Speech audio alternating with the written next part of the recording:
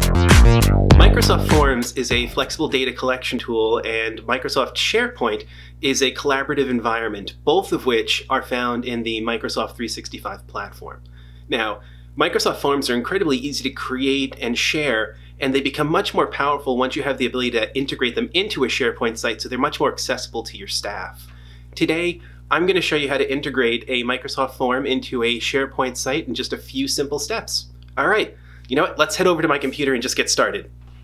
So here we have a demo suggestion box that was created in Microsoft Forms for an earlier video.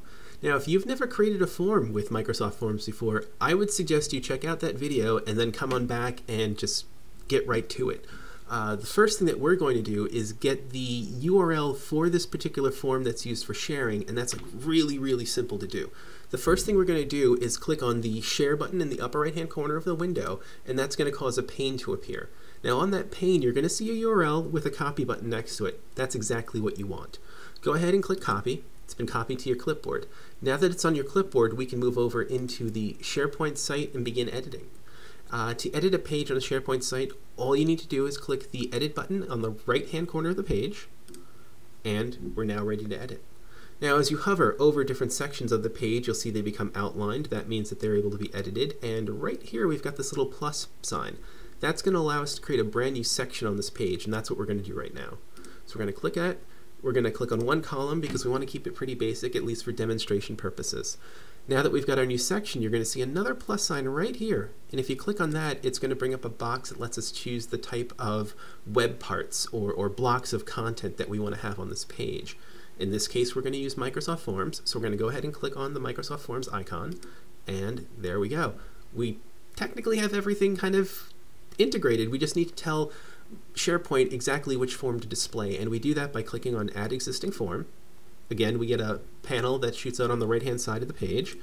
We're going to paste the proper address that we retrieved just a moment ago, and we're going to tell the system just to collect responses.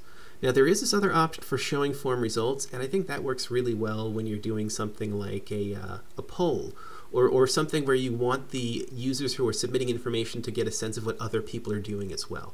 In this case, we just want to collect our responses, so we're going to leave it as is, and we're going to click OK. There we go.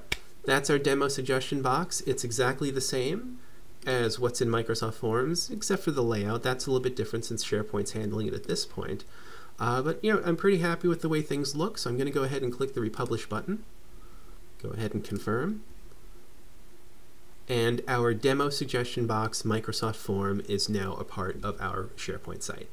We now have a Microsoft form included in our SharePoint site's main page, and it's ready for use.